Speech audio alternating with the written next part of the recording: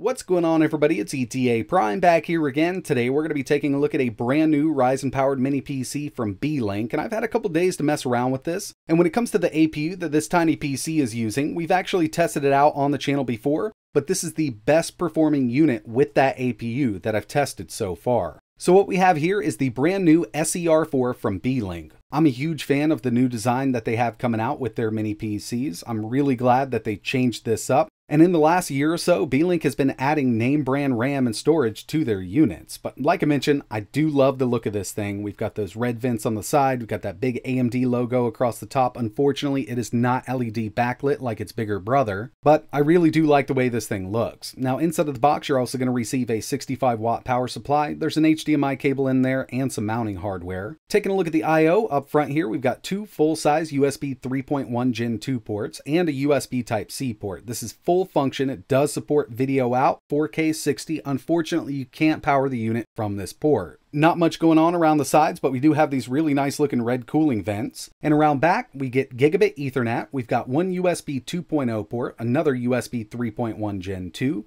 dual full-size HDMI ports, so this will support up to 3 displays out, including that USB Type-C on the front there. And we also have our power in for the 65 watt power supply. Checking out the internals here, really easy to get to, just 4 screws on the bottom. This is using Crucial RAM right out of the box. We've got 32 gigabytes running at 3200 megahertz, and obviously it's in dual channel. We've got an Intel 512 gigabyte M.2 SSD, and this little PC does support a 2.5 inch drive, so you can easily add more storage. Now, I was planning on pulling this whole thing apart, but they do have an exploded view over on their website. Give you a quick look at that. But now it's time to jump right into the specs. So when it comes to the APU on this mini PC, it's using the Ryzen 7 4800U. Out of the box, it's set at 25 watts, but we can easily take it up to 45. 8 cores, 16 threads. We've got a base clock of 1.8 gigahertz and a boost up to 4.2. Built-in Radeon 8 graphics. The version I have here did come pre-installed with 32 gigabytes of DDR4 running at 3200 megahertz, but they're also selling a 16 gigabyte version. This also came pre-installed with a 512 gigabyte M.2 SSD, but like we saw, we can add a 2.5 inch drive. It's got Wi-Fi 6E, Bluetooth 5.2, and it comes pre-installed with Windows 11.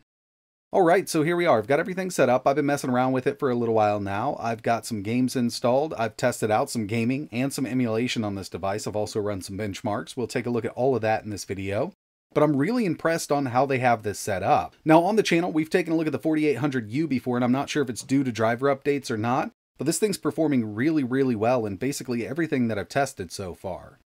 One of the main things I always test with these mini PCs, especially with the Ryzen variants, is the stock TDP, and from the BIOS we can only go up to 25 watts, but we can always change that. Real quick, let me run a Prime 95 test here.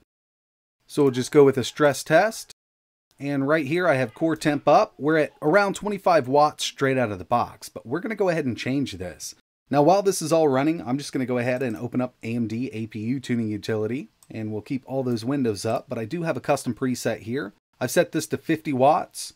We're going to update, apply, and you'll see this jump right up. And it settles around 45 to 46 watts. Really good performance while it's set up like this, and you can adjust this however you'd like. I've also overclocked the GPU on this to 1900 megahertz through all of the gaming you'll see in this video.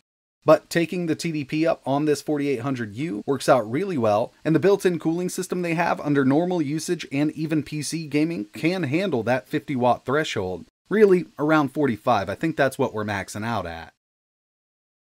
But taking a look at, just everyday normal desktop usage with this little PC, we definitely have plenty of RAM. It's going to work out just fine for web browsing, email checking. You want to do some photo editing on this little thing. Even some 1080p video editing would definitely be possible, even at that 25 watts right out of the box. But when web browsing, everything loads up really quickly. Just head over here. 4K video playback, not an issue with the 4800U. I usually test it, but we've gone through that several times. This will handle 4K 60 playback, whether you want to stream from your favorite app or do native playback from an internal hard drive, a USB stick, or an external hard drive. It's really up to you. One of the main things I wanted to test in this video was gaming performance. We'll also test some emulation. But first up, let's go ahead and check out some benchmarks that I ran on this thing. Geekbench 5 single core 1168, multi 7295. Not bad at all, and even at 25 watts we're going to get about the same single core score and around 5900 multi-core. Moving over to 3D Mark Night Raid, total score here 15,237. And finally, we've got Firestrike with a 3,716. For integrated graphics, especially on a 4000 series Ryzen APU, it's not looking bad. Remember, this is a U version of the 4800. It's not an H version. Time to check out some PC gaming, and first up we have Street Fighter V 900p medium settings. So we're at full medium here, but if you did want to go up to 1080p, you can set this to a low medium mix 1080p and still get a constant 60 out of it. But 900p in my opinion still looks great with this game. Checking out Halo Infinite, and initially going into this I thought it was going to fall right on its face, you know, under 20, but we actually got an average of 41 FPS. We're at 720p low settings, and this is definitely some of the best performance that I've seen out of the 4800U with PC gaming so far. And to tell you the truth, I know it has a lot to do with the updated and optimized drivers from AMD, but we're still getting really great performance out of this APU.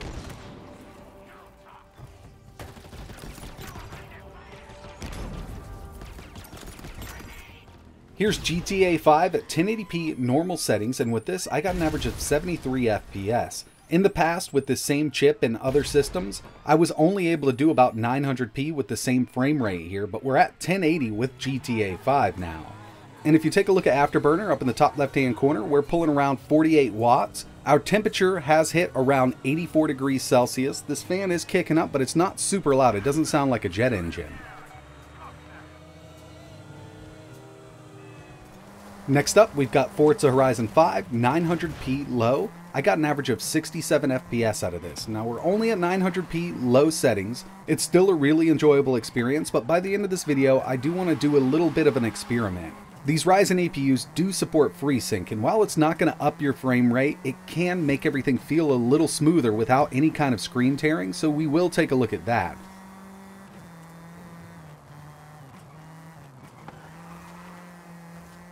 Here's the new God of War port. We're at 720p low settings, and I got an average of 42 FPS.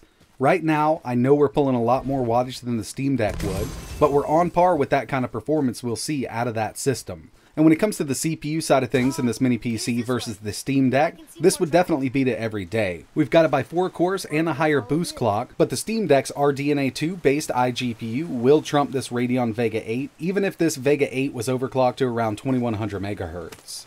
But I did want to test one thing out. So here we have God of War again, but we're at 1080p original settings, and I've locked it at 30. We can play this at 30 FPS, 1080p with the original settings on the 4800U in this little PC. And adding a FreeSync monitor to this would definitely get rid of any kind of screen tearing at all. And the final PC game I wanted to test here was Elden Ring. We're at 720p low settings, and we're getting an average of 40 FPS. I didn't think we were going to run this over, 30 FPS, but getting that average of 40, and most of the time we're actually over 40, feels really decent with this setup.